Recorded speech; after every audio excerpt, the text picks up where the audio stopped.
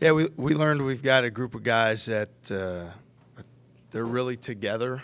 Um, when we're very stubborn offensively to make sure we get the right opportunities, that we can probably be a little more efficient offensively maybe than what we may have thought. I'd say standout is definitely unity. Definitely our guys play hard, play for each other, and then we've got to be very intentional offensively what we can do to be successful.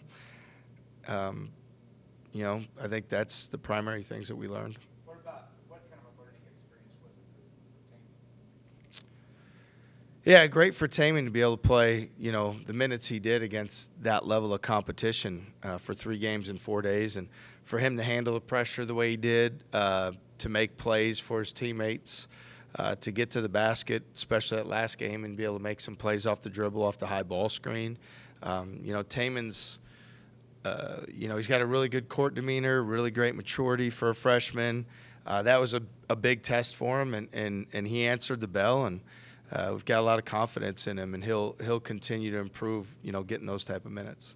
What were the efficiencies that you were pleasantly surprised with that you mentioned? I would say, we showed against Villanova, teams that are switching, that we can be stubborn and go inside.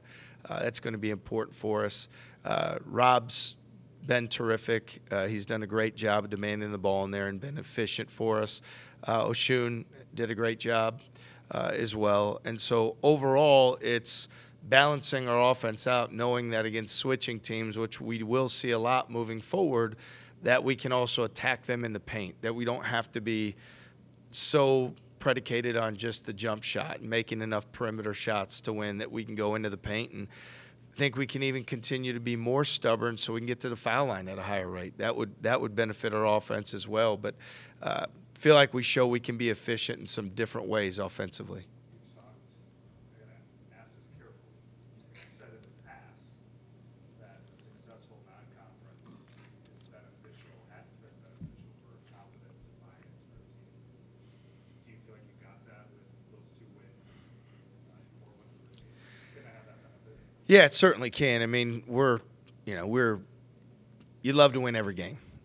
That's obviously you're competitive. You want to win every game, but you also realize the tournament that we just played in had 16 phenomenal teams, and we played three teams and 3 programs that are, in the top every year in the country. So I'd say to be able to beat a program like Villanova, like North Carolina, our guys should have a lot of confidence. To beat those type of programs, especially when we have 8 new guys and we're just coming together and we're figuring things out. So, I think for young people, a lot of time, especially early in the year, those successes create that higher degree of buy-in or that belief in that all the hard work they're doing, and hopefully that's what happened, for our guys by the experience we just had. How important is that too? Because you guys are winning the hard way.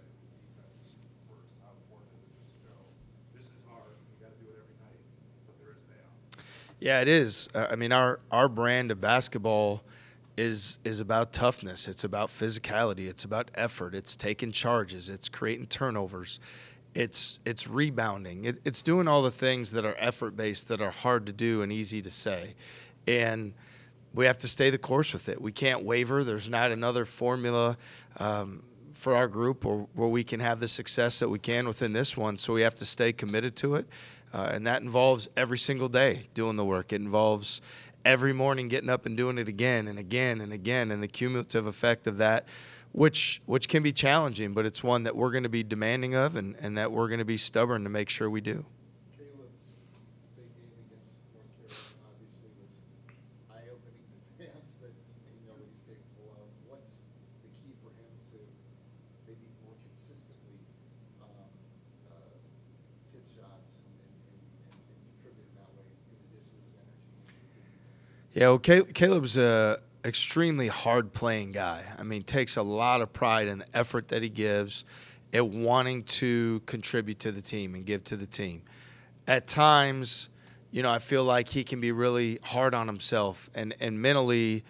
I think for some guys, when they're a bit of a perfectionist, you can hang on to a mistake, and it can have a cumulative or compounding effect, during that game. And so we're going to work diligently with Caleb to stay in the moment, because you could tell that whole game on Friday against North Carolina, he was in the moment. Like, he had great poise. He was calm. His demeanor, he never really expressed any emotion. He just stayed in that moment. And so it's our job to work, collaborate on that and recreate that as often as we can. And just really proud of him for staying in that moment. Now he knows what that felt like and the things he did to prepare for it. Now we need to replicate it. And just quick follow-up, you talked about the efficiency, double back to that, I guess. What does it say about your team that you can have guys, game might have a big night one night, doesn't the next, somebody else does. You're getting guys contributing, in a lot of different ways, and, you've got, that variety, I guess, being able to give your offense.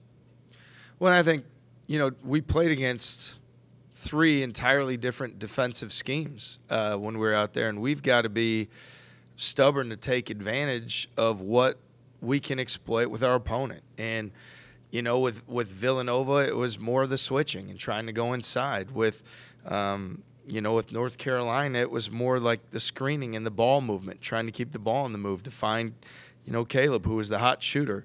Against Connecticut, which we didn't do as good of a job, it was, to play off the middle ball screen down the middle third of the floor, because they're pressuring and stretching things out. So there's always going to be plans of attack to, take advantage and exploit the defense.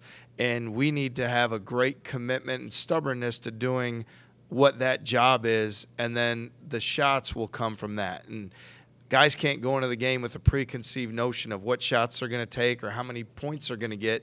We have to come in with a plan of attack and be stubborn and stay the course with it, and know that, we can have confidence on a given night. There's been multiple guys on our team now that have been in double figures or have led us in scoring. So we've just got to trust that whoever's night it is, that we're gonna play that advantage, play that attack plan, and stick with it. You've coached teams where you knew what you're going to do offensively, whether it's with Yang or Dom, you're just going to go do what you're going to do. What's the challenge to have to be adaptable to a fairly large degree until you win? Yeah, I think overall it's our guys understanding that everybody's involved offensively, but how they're involved game to game could be different. One game it might be more screening and cutting. Another game it might be using those screens.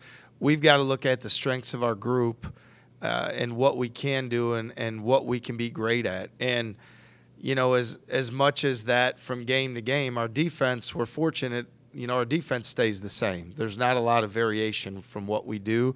We believe in those habits. So there's a lot of other teams that are maybe more offensively inclined and come into every game, re-strategizing their defense to try to neutralize an opponent.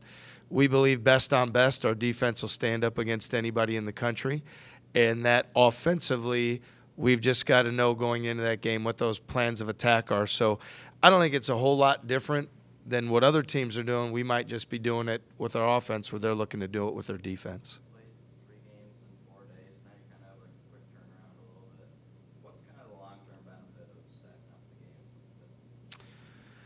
Well, for us coming off that trip, certainly getting back, early Monday morning, it is a quick turnaround to Wednesday. And at the same time, that was a really productive trip. We learned a lot. And we need to turn the page. We need to get on to what's next. We don't need to, whatever that is, whether it's losing the last game or feeling good about winning the first 2, whatever that was, we need to quickly get on to the next game. And we've got a team coming in here in North Dakota that's won 3 straight, and they're playing confident, and they're a better team than they were earlier in the year.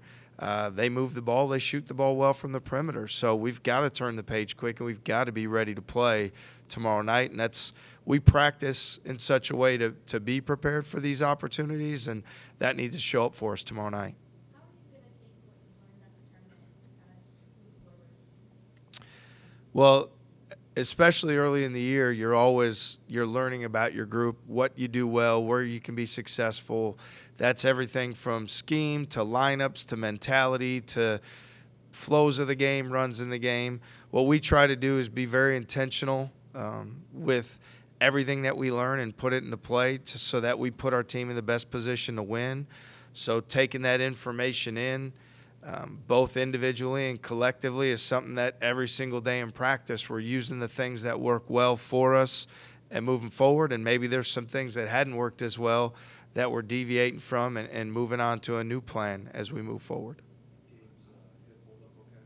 Yeah, Gabe's tough guy, and he's really competed through it. I think with each day it's starting to get a little bit better, but to say he was anywhere near 100% out there would be embellishing. Like he wasn't feeling his best, but he competed through it. He did what we needed to do. Proud of him for it, and hopefully as each day passes that he's got a little less pain and a little better mobility. How has Jaron, been able to impress not only with kind of that vocal leadership, but it seemed like in the UNC game, even, though Caleb hit some big shots, Jaron kind of made some big shots to keep things around 4 or 6 when you guys were kind of forming that comeback late. Well, Jaron was able to do that because when things weren't going as well for us and for him, he was highly engaged in the game. He was engaged when he was on the bench. He was talkative in the huddles. He was always in the moment, and so he didn't have to crank it up or turn it up when the biggest moments in the game called for it. He was locked in and he was dialed in and he was ready to drive the ball, to get in the paint, to make plays, to make shots, to get to the foul line and produce. So I think that's more of a testament to Jaron's character and how he works. I know that he doesn't take this opportunity for granted to come here and be a guy that, he could make that next step with his game and his progress and his development. And so he cares about it. So he's ready when those moments present itself. None bigger than, you're playing the #1 team in the country and you're trying to come from behind late and he's making big plays. So hats off to him.